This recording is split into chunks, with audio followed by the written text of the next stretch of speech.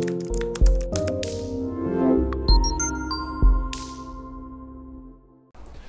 Matthew, 3-0 win here against Newington in the NFL League Cup. Yep. Give us your thoughts on the performance. Well, we won. It's a cup competition. We won. 2 goals and a clean sheet, so that's the main thing. I wasn't overly impressed with us.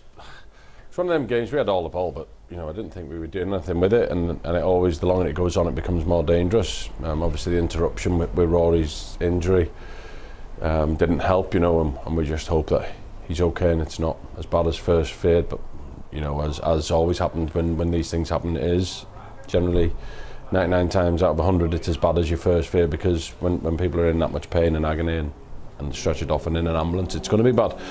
And it took, after that, I just felt we weren't getting the ball in the box enough. I didn't think we were playing with enough intensity, but you have to give Newington credit for that, because they had a game plan, they put everybody behind the ball and they let us have it in our half, and when we were trying to thread and create things through the lines, there was a lot of bodies there, so it made it difficult for us. But look, once we got the goal, I felt we expanded, and sendings off didn't help them obviously, and I could give the worst cliche in football. It's real difficult to play against 10, and it's even harder against 9 because they've nothing to lose. But look, give me a game against 9 any day of the week, and we still didn't quite move it quick enough getting it wide, because that was where the overload was. But when we did, we looked a bit better, and there was, it could have and should have scored 6 or 7 by the end.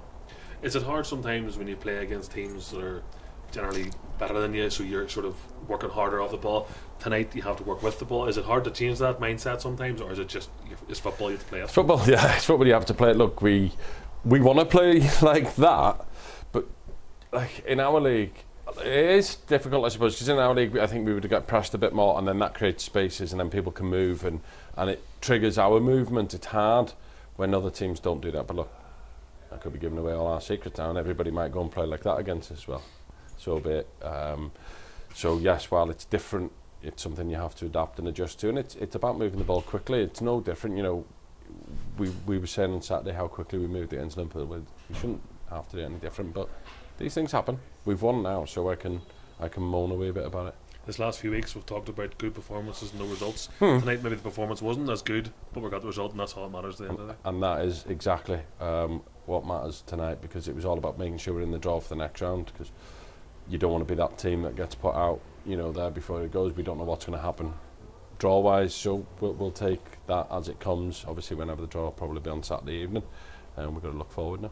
Harry Anderson came off the bench, got 2 goals. Yeah. It's probably his competitive debut since coming back to the club, so good to see him get off the mark. It was, yeah, because being honest, he hasn't really done much in pre-season, and last night I sent him with the reserves thinking go there, and I knew Liverpool were putting a young team out, and I thought a couple of goals there would help him with his confidence. It didn't happen. His performance wasn't good enough, we told him. But Harry's 18, and sometimes you can just like today I was frustrated with him before I got here, and I went and I purposely pulled him out, and we didn't go in my office for a chat. We went on the pitch and we talked a few things through.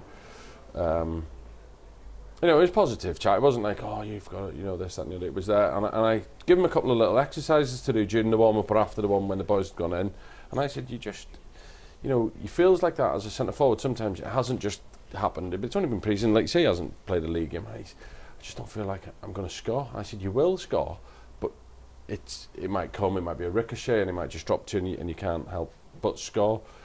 But there's other sides of the game that can contribute if you're not scoring. The work rate, and obviously we referenced Lee as that, and thankfully it came back off the bar, and he reacted brilliantly, and it was a good leap. He got over the keeper, and then after that he looked a different player than what we've seen all pre-season. It's like getting older. He was working close to Lee.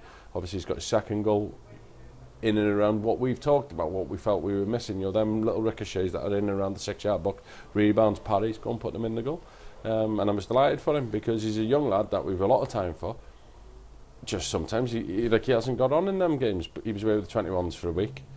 And now what I want him to do is take on board what I've said to him, what he's thought when he's went out and played, the feeling of scoring 2 good goals, and using that as a springboard now to give us more success for the rest of the season. This is not just Saturday, and if he doesn't do well Saturday, he's back there. It isn't, because he's 18. This happens, and we talk about it a lot. We have a young team, You know, we said about George and Oshin, them three are the same age, George, Oshin and Harry, and I think we sometimes forget, because they're playing week in, week out, that some weeks they're not going to play as well. But it's not because they're bad players, it's bad just having a bad day.